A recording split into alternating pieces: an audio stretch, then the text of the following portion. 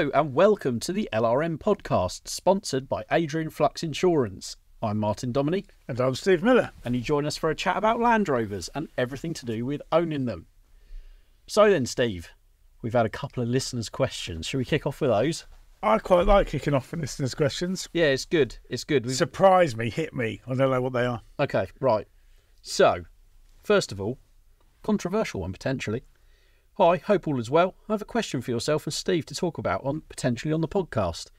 What are your thoughts on straight-through exhausts?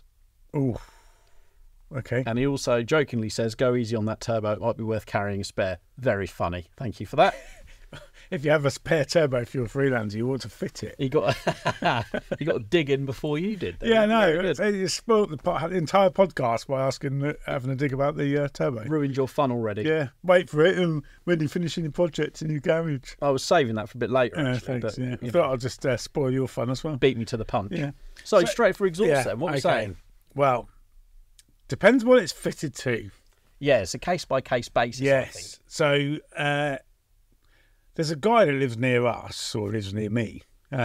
He has a TD5 Discovery 2, straight through exhaust, and he seems to drive it everywhere flat out. Yeah, black smoke, popcorn exhaust, and it's really, really irritating. However, in the right environment, you'd probably say it sounds all right. It sounds good, but it's an irritating noise. Because it's completely straight through. Yeah. I think the perfect compromise is, so most exhausts, I think, correct me if I'm wrong here, but you have the big oval silencer in the middle, don't you? And then you have like a resonance box at the back. Yes. I would delete the big silencer in the middle and keep the resonance box because it just, I don't know, it gives a bit more of a quality sound. Especially on a TD5 and possibly a 300 TDI or a TDI. Yeah, I agree with you actually. I think... from both an outside point of view, so if you're standing and watching the vehicle go past, a slightly muffled exhaust is better than a total straight through. TD5 sound brilliant with a slightly less restrictive exhaust. They do. They do sound good and almost controversial, but sometimes they sound better than V8 petrol. No, they don't. But okay, well, anyway, I just said it for effect, but yeah. No, they are years ago, well, 10 plus years ago, when I had probably closer to 15 years ago now, when I had my TD590, it wouldn't be, I used to thoroughly enjoy the exhaust note of that, and that was, I'm pretty sure, straight through with just a small box at the back. And you also find that if you keep one box, regardless of the size, in the exhaust, you don't get a constant drone when you're at motorway speeds. It's that drumming noise that you get at constant speeds. It's fun while it lasts. It gets on your wick if you're doing longer journeys. It does your head in. Yeah, just a constant headache-inducing low pitched droning noise is just horrible. I think if you've got reduced silencers, so you, again, keep the resonance box, but you just don't drive it like an idiot and you just enjoy it and just drive it normally, I think there's absolutely nothing wrong with it. The guy, like I say, the guy that lives near us, you can hear him from probably a mile away. Yeah. And it's just too much. But if everybody drove a car like that, yeah, can you imagine how busy and how noisy the roads would be? No one would ever get run over, though, because you'd hear it coming, wouldn't you? Yeah, you would, yeah, but you'd hear everybody else as well. Well, true. Just be too much. There's fewer things, in my mind, better than a TDI or a TD5 with a slightly naughty exhaust, really loaded up, though, especially off-road, just working hard. And yeah, that is great noise. That bark you get out of a diesel, well-tuned diesel, just fantastic. But then you could go and get an exhaust system from somebody like, I don't know, double S exhaust, so stainless steel sports system, or down at Demand Engineering, get one of his really lovely. Is it Griffin exhaust as well? Yeah. So there's three people right there that you could go and get something that's still got the silencers, but they don't have so much muffling in them. Yeah. Slightly less restrictive. Here's the thing then. So what about then? So TD5s often have, let's say, the catalytic converter. Yeah. Obviously, it's illegal, isn't it, to remove the cat? But you can get dummy cats, can't you? So the MOT inspector thinks there's a cat in it, Yeah. which we not strictly we can't not condone them, but Well, no, but people buy them, don't they? Yeah, The thing is, obviously, MOTs now, you've got that all emissions equipment that the vehicle left the factory with has to be there visually. So you can't just fit a bit of straight pipe where your cat should be because it should visually have a cat. However, if the vehicle passes emissions, if it's below its stated emissions limit, which is normally on a little plate under the bonnet, there's no reason that should fail. If it's visually got the emissions equipment there and it isn't smoking like a train and exceeding that emissions limit, it should still pass an MOT. It's a bit like EGR blanking plates, isn't it? So you're not strictly allowed to blank an EGR, are you? No. But if the MOT, if there's like the plastic engine cover on, say, a TD5 or 300 TDI, the engine cover's still in place, they can't remove that to see if it's there or not. No. And actually, when I used to be an MOT tester as part of my old job, and I would always state as a note on the certificate, something like engine covers and under trays fitted, obscuring view of components, because then... So that does my head in on an MOT for a car, right? So when you get the engine covers fitted and unable to check... Yeah. But that's every new car or every modern car has a plastic cover under trays that they're not going to remove. Yeah. But why is it an advisory if it's a standard fit? Well, because people might have tampered with the emission system. Yeah. Do you reckon the MOT inspector would judge the person bringing the car in as to the likelihood of them messing with their car? Potentially. I mean, they shouldn't, obviously. But they'll look at somebody and go, I reckon you've messed with this, and dig a bit deeper. Maybe. Yeah. Straight through exhausts. No. At least one small box just to take that raspy Take the edge off. Yeah. It's about taking the edge. Because let's be honest, especially when you're younger, you want an... Even my V8 in the series I've got, it's got that's only got one silencer, but the silencer is huge, and it doesn't sound burbly enough really. But I don't want to go too far the other way because then it would just get irritating. You see, when I had my Stage 1 V8, which was obviously a 109, Series 3, that exhaust was totally original, had all the silencers on it, and I wasn't getting enough V8 goodness from it for the amount of fuel it consumed. Yeah, I wasn't getting my money's worth in a it wasn't very vocal, and I would have possibly thought about chopping the exhaust out to that just to make it a bit more. If you're going to be paying 11 or 12 miles per gallon, at least hear it. at least hear your money escaping out the back. But yeah, I don't know. For an off-roader, cherry bomb on a V8 at the very back, the glass pack silencers. Yeah. Oh, that's like a real crisp, just throaty exhaust note from a V8. You see, what we don't know is this guy might be driving a 2 1/4 diesel. Well, there's no helping him if that's the case. I always remember years ago when I was a kid, there was a farmer on the road who had a Series 3 truck cab. Yeah. And the exhaust was obviously, the standard exhaust was missing, and he used a tractor exhaust coming straight out the wing. Yeah. That was really cool. Yeah. That sounded nice, you know. You still see it? Well, my memory serves me right, it sounded nice. The 2 1/4 and 2 1/2 pre-TDI diesels were actually quite, and even the 19J actually were quite sweet engines because they were indirect injection. Okay. So you didn't get that knocky, clattery noise that you get from a TDI. Yeah, I know. I wouldn't be able to tell you what they were like with a sportier exhaust because I've never driven one. But yeah, the talking of V8s actually, going back to that quickly, I think V8s are making a comeback in a big way. Do you know why I know that? Because you've probably spoken to somebody that knows. Well, I went and bought a pair of new old stock Series 3 front wings. Look at you spending all your money. I know. Well, somebody's doing well. I'm in too deep now with this chassis job, and I keep finding things. Told you, it's never just a chassis. It's snowballed. Always more. Well, this all started when, because I've been painting, because the tub's been painted, I've decided to paint all the panels. And I went to peel a sticker off one of my front wings. It's got like a Union flag sticker at the bottom of the wing. Oh, yeah. And the sticker came off, and it took the paint off, and the paint was also, it took like about 5 mil of filler out as well.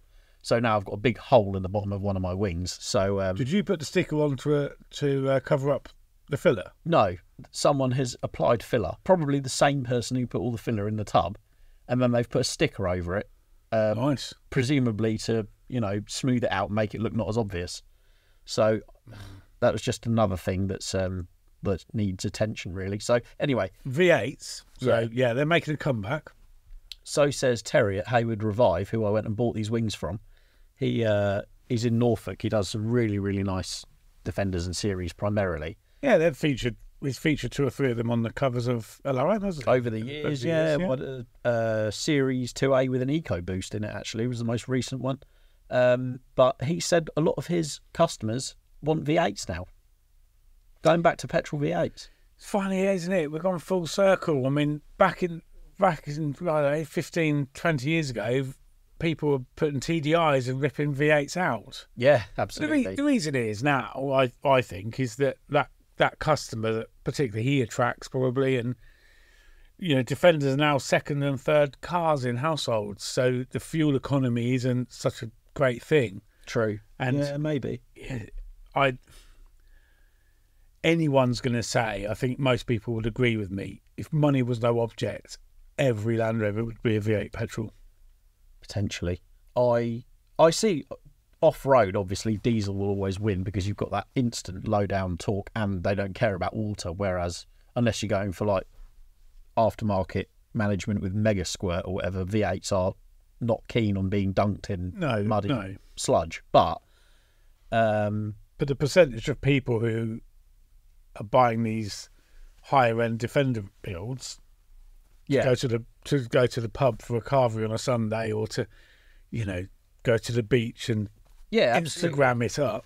Yeah. V8 all the way, really. Yeah, I agree. And actually, having driven various different series vehicles with various different engines, sound and performance aside, the V8 is so much nicer because it's so much smoother. It doesn't feel nearly as sort of agricultural and harsh as a TDI or another diesel engine. Well, I mean, you gave me this stat the other day. What Terry said the other day, you told me, and I said, you tried to convince me, didn't you, to take the TDI out of my... Well, it's not even in. It's not even in yet. You can't remove it if it's not there. You saw the sticker V8, and I was like, yeah, I know. It did get me thinking. I just think, I don't know. Everyone got their own preferences, haven't they? But it's interesting to hear that, people are steering more in that direction. And good on them, because I like a good V8. Yeah, definitely. Don't think Greta Thunberg would agree with you. Well, probably not, but... You're not that bothered. On my travels around, when I went to see Terry, I also popped into Norfolk Garage, which you'll also know from Land Rover Monthly magazine, if you're a regular reader. Columnist Richard Hall that runs the place. Yeah, that's great. Yeah, lovely old boy. He was very busy when I went, and to be fair, I did turn up unannounced, so I had a quick look round, had a chat to him, and then off I went on my way. But actually reminded me that as part of the rechassis, I'm changing all the engine and gearbox mounts on the Series 3, and he's actually had these special round rubber mounts developed and supposedly far better at isolating noise and harshness than other harder, because a lot of rubber products now are quite hard, they don't really last. I'm excited to see how much of a difference they make to the drive of the Series 3. Do you know, I've had readers of Land Rover Monthly come up to me at shows before and have asked me, is Norfolk Garage a real garage? And I said, oh really? Yeah. Do you know why? Do you know what that is? No, go on. So before you ever worked for LRM, we used to have the Mike Manifold. Yeah, I remember. And he's, the Manifold garage, and was it called the Manifold Garage? Okay, something like that anyway. And before I even worked for Land Rover Monthly, it was my go-to first bit I read, and it was a garage based in the Peak District. Right. And there was an apprentice, and it was running for, ever since the launch of LRM. I do remember it. Great thing. And it was like, and one day our old deputy editor, Richard Streeton, said, you do know it's not real. I was working for LRM at this stage. What? And I said, my favourite section of the magazine, as a newbie to LRM, this is back 13 years ago, is my manifold. And he said, "You do know it's not real, This don't is you?" groundbreaking. And I was like, "What? Did you not know?" No. No, it's not real. You're shattering dreams I know. here, I know. Steve. Unfortunately, to say it was creative writing based on around the garage that was real. So the apprentice, if I remember rightly, the apprentice who worked for Mike Manifold in the at Manifold Garage was actually the guy writing about it from his perspective in the 60s. Oh, my word. So it was kind of a real garage, but wasn't actually happening there and then. Crikey. It was like finding out Emmerdale or EastEnders isn't real. You know, some people get really engrossed in soaps, don't they? To the point where they, you know, It's their life. who shot Phil Mitchell or something like that, you know, is a big headline. Finding that wasn't real. But then people made the assumption that as the Mike Manifold thing ran its course and he left the magazine, that Norfolk Garage isn't real, but it is actually a real garage happening. So everything he writes is actually happening. Everything in LRM is real. Well, it is now. It is, yeah. I don't have anything that's not real. Be real. That's mad. Yeah. I can't believe it. But I do remember that section. Yeah. It was really, really good. It was a great piece. Absolutely. But at least now people are reading genuine. Yeah. It's actually happening. And Norfolk Garage is definitely real because, as I say, I've been there and I've met him. Richard Hall is a real man. A real man. What else have we got? We must have some more listeners that have got in touch. Another fella called Mark's got in touch. He says, "Love the podcast and the magazine." This is another guy who's doesn't actually own a Land Rover yet, so we're reeling them in. We're getting them on. You do. You know what this means? No, don't say it. We have become. No, we haven't. No, I'm going to say it. Please, we have become influencers. Hi, I love the podcast and the magazine. I'm on the verge of Land Rover ownership, taking on an abandoned project my son started. That's pretty cool. Yeah. I've been reading the mag via an app and listening to the podcast, which I think is brilliant. I've worked out how to pay for a digital subscription online. Okay. So he wants to give it basically he wants a bit of input into how he can subscribe. He's international.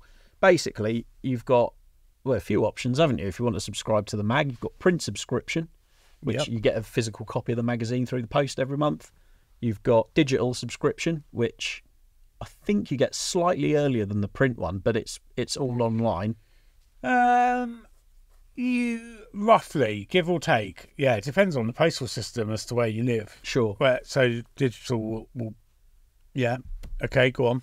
And then you've got Exact, haven't you? Which is Exact editions. Yes, which is sort of like another digital service, but you get all the back issues as well, which is brilliant. All the way back, and I checked this because we said about Exact last week, and it goes back to January 2015 issue. Wow. So you've got nearly 10 whole years. Nearly 10 years worth of Land Rover Monthly on there. So, and the great thing, so this isn't a plug particularly about Exact editions, but say you were doing a job on your Defender and you wondered if we featured it in the tech section, you could actually, it's searchable content. Yeah, exactly. Or you, I don't know, travelling to Norway in your Land Rover. Type it in and see if any of that content comes up. We're not going to remember the last 10 years worth of the mag. No. But that does, and it's searchable content. So it's actually great value. It's a digital archive. We sound like we're selling this, but actually, when you think about what it costs, you're getting an awful lot of content for your money.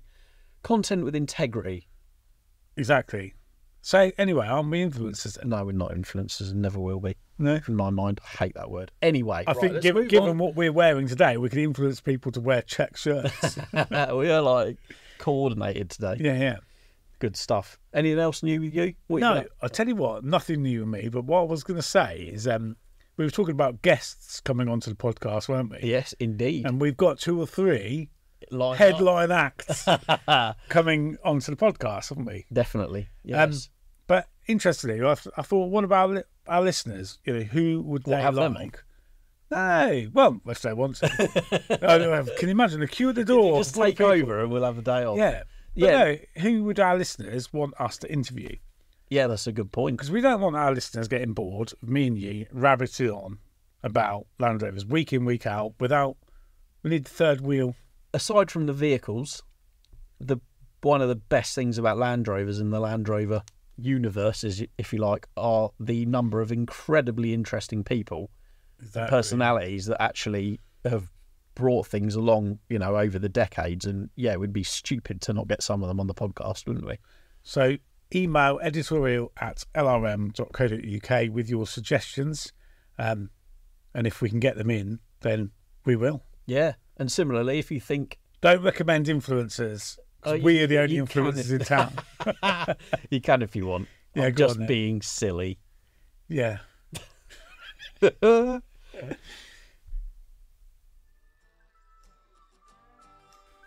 We're proud to partner with Adrian Flux, an insurance broker that specialises in covering all types of Land Rovers, including classic, ex-military, modified and Q-plated models. Adrian Flux offers a range of optional extras to make the policy your own and can provide cover for off-roading, green laning, agreed value and build-up cover. Plus, they even offer a discount of up to 15% for Owners Club members. Simply search Adrian Flux Land Rover Insurance for more information or call them directly on 0344 728 0417 for a quote. So, yeah, busy. Next month's looking busy for us. Spares Days ahoy next month. 3 of them in 1 month. I know, we spoke about these last week, but we're getting very, very close to the largest... I reckon it's the largest Land Rover auto jumble, Land Rover and 4x4 auto jumble in the world. In the world. We advertise it as in Europe, but I don't know if there's a bigger one. I wouldn't have thought so. Between 600 and 800 traders selling all manner of Land Rover goodness. It's a brilliant day out. Even lawnmowers. You're in the market for a lawnmower, aren't you? I actually am in the market for There's old lawnmowers everywhere. Yeah. You need a couple of milk churns as well. And some rusty old signs. Yeah, but it's not just. The great thing about Newbury, particularly, is you've got Land Rover, yes. You've got 4x4, yes. But all manner of vintage stuff as well. Yeah. So all the old bits and pieces, agri-jumble, it's great. Absolutely. I can't wait. And contrary to, you might think, oh, it's just the same stuff in different locations. Some of it is, like my manifolds. However, you do walk around and you go, wow, like I've not seen this before. There's fresh, of course there is, stuff, at every location is really, really good. There'll be traders there that have never, ever been. Yeah. It attracts all the overseas visitors as well. They get the ferry across on the Saturday. They tend to camp over so they arrive with empty vans ready to load up. A bit cheeky, aren't they? Yeah, but it's good though, isn't it? Because But then again, you're not going to pop over from like Belgium first thing Sunday morning, are you? So no, it's too early a start. But it's become kind of like a cult thing. Yeah, we just enjoy running it. So if you are a trader and you're listening, even if you're not a trader or deemed as a professional auto jumper, you might have a garage full of junk or a yard full of junk. Yeah, and you want to hit clear out. Book into Newbury as a trader. Yeah, absolutely. Sell it, make some money, and then go and use it to buy more. I've sold at Newbury a few times. You've done really well, haven't you, with some of the stuff you accumulate of old because you don't realise just how much old stuff you have from, you might have owned various models or different vehicles, and then you've bought bits for them, and then you've sold the car and you've forgotten about them, and then it's the ideal time to convert all that stuff that you'll probably never use again into some decent money. No, definitely. And then following on, we've got the Ripon event up in Yorkshire. It was great for the northern part of England. Yeah. We get lots of people from Cumbria, Durham. Are we mentioning next year's exciting news yet, or are we keeping it under our hat for now? Next year's exciting news? Yeah. Keep that under your hat. Oh, okay. Yeah. All right, okay. We'll keep it under our hat. But one of the things, all I will say is keep a weekend or two, or keep a weekend in August free. Okay. Yeah. Yeah, but we won't. Well, you'll have to wait and see what we've got up our sleeve. But that's all tickets for next year's events will go on sale sometime mid to late November, I think. Okay, cool. But we've got to get this year's events done and dusted, and there's 3 of them. Yeah, absolutely. So keep checking out on our website. More excitement. We're off to Land Rover Classic this weekend. Do you know, I am actually really excited because I've never been. Why? I don't think I can class myself as a full Land Rover enthusiast until I've actually been to JLR. It's so good. It's so good. To if you've never been as a listener, it's like a car showroom out the front. Their latest editions, their special editions, they can kind of charge what they want, and people seem to queue up and buy them. they certainly are charging what they want. But yeah, Well, they're charging what they need, because the true cost of a business at the end of the day, they've got to turn a profit, haven't they? True. And well, they're certainly not having any trouble selling them. So yeah, there must be customers out there for them. But they've also got the collection out the back, which is racks and racks of prototype development, special Land Rovers, like Land Rovers that have been used in films, G4, Camel Trophy. Do you reckon we'll get to go there? I hope so. I might just sneak off if we're not allowed and just have a little look. Yeah. It is like, Okay. I've been round once before. I was really lucky to go and have a look round when we did a feature on a car that they'd done, actually. So we'll take some videos and some photos and stick them on our socials, yeah?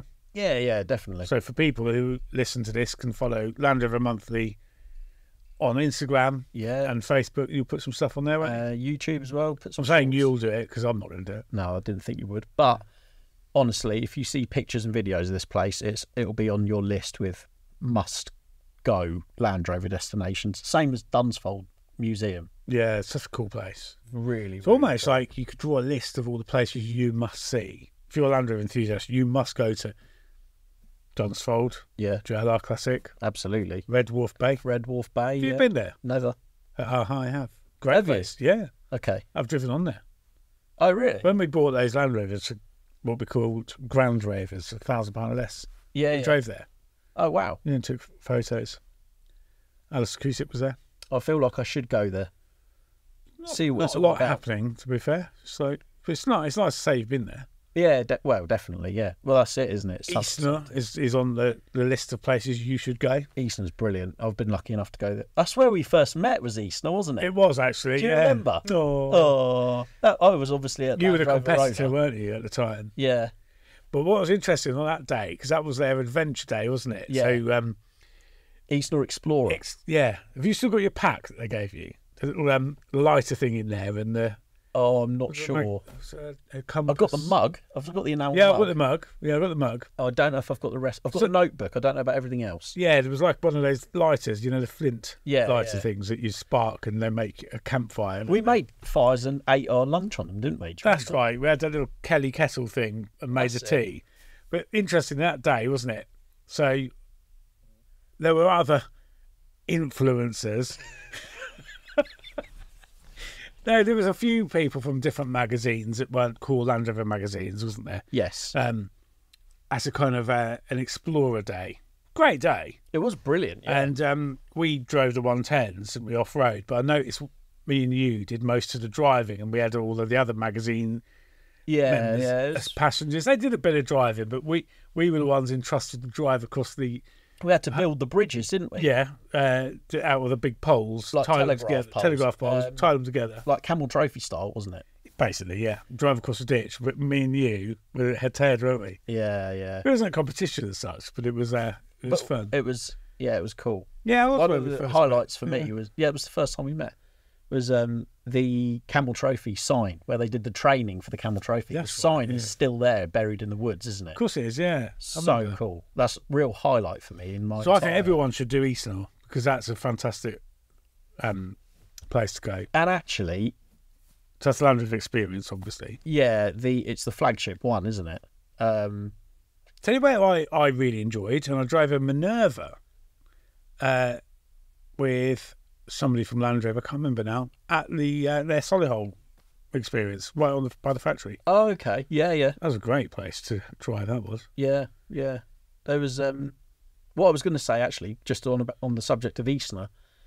Obviously, there's still people out there that think the new breed of Land Rovers are only good for driving up and down curbs.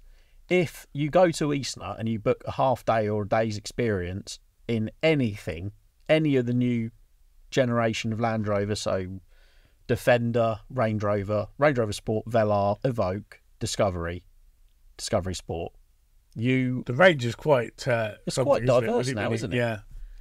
You will be blown away by what these cars do as standard on mostly like all-terrains. I think is the most aggressive tyre they fit to them. Yeah, it's amazing, isn't it? Don't make them like they used to. Yeah, probably for good reason. They have actually evolved. Off-road, they are much more superior. Absolutely. Yeah, they just make everything... Well, they flatter your driving. As a complete novice, the amount of technology in them now, they really do make off-roading accessible for everyone, which is kind of what I suppose they need to do, isn't it? If you need to drag a horse box out of a muddy field, if you've been to wherever and everyone else is struggling, you can just pop it in the mud and ruts and off you go. Yeah. So give respect where it's due, I would say. Where else have you got to go? Must-do Land Rover destinations. There's got to be some other good ones up and down the country, surely. Yeah. Phil? LRM Live in May. Right, you were definitely not a Land Rover enthusiast unless you visited LRM Live. I agree. All the other shows are just mere imitations. and I think Newbury has got to be on there. Yeah, and actually, also, getting up early in the morning, kind of like. Newbury's a destination in itself, isn't it? It is, just to go there, just to see the hive of activity. I think that is a. And actually, you see a lot of people there. You do see a lot of familiar faces. You also see a lot of fresh faces there every year. And some people just go for a catch up with their mates and have a bacon roll and a cup of tea and then go home. They don't even buy anything. But most people do. Yeah, most people do. It's quite cool, actually, if you hang around sort of like where the entrance and exit are.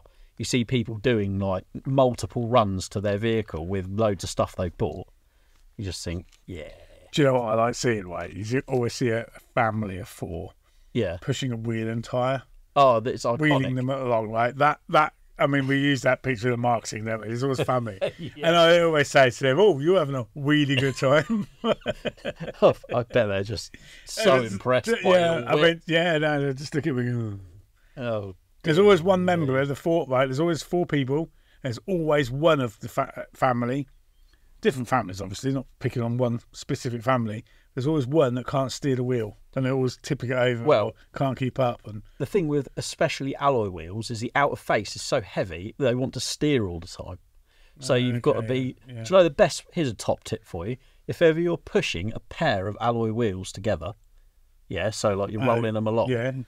Put them face to face, and then they roll straight and true, and you can tap it side to side to steer it. Steering in on each other. Yeah, exactly. Won't that scratch the wheels?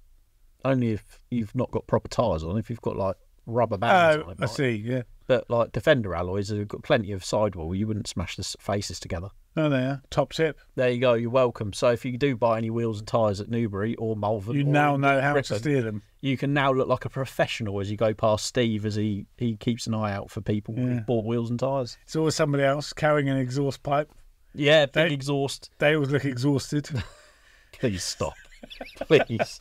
I beg of you. Do you know what, right? So we were sitting here this time last week, except that we finished our podcast at 4:45, and I said we're going to the pub, which incidentally we didn't, to shatter everyone's ideal of what we've been up to. It's now 5:05 I know. on a Friday night again. It's not that we leave this to the last minute or anything, but No. We've had a lot of meetings today. It's been a meeting-heavy day, hasn't it? Yeah, it's important stuff. It is very important. Exciting stuff for the future of Land Rover. And, and the enthusiasts working on the finest Land Rover content in the world. In the world. Well, we like to think so anyway. And we can influence more people. Talking of the finest Land Rover content in the world, let's have a product of the week. Oh, it's about time. Because you did 2 last week, didn't you? Yeah, you can do 2 this week then. No. You just dropped me in it. I haven't even got products of the week open. I'm not saying that we're not. We don't pre-plan these, or they're not off the cuff at all. But they're not. But yeah, you did 2 last week because I forgot the week before. Yeah. So we're back. Great products as well. I chose well. You did choose well. The universe has resynced itself now. So it has. So, product of the week. Definitely not filling for you, Steve. Come on. Yeah. Well, I'm just making it harder for you because you're the one that brought it up. Right. Okay. So we've spoken a little bit about remaps on this podcast a few times, haven't we? We have. And the transformation they can make to the drive of your Land Rover, generally your diesel engine Land Rover. Well, now Empire Tuning are offering a remote remapping tool, so you can actually remap your Land Rover at home. You haven't even got to go anywhere. That's really useful, actually. Well, yes. So essentially, you still buy the remap off your chosen tuning company, in this case, I would assume Empire Tuning as they're selling it. This thing's called an Alien Tech Powergate 4, right? So it's compatible with all Land Rovers and Range Rovers that can be tuned electronically, normally through OBD2 diagnostic port. You plug this thing in, you're obviously in contact with your chosen remapper. You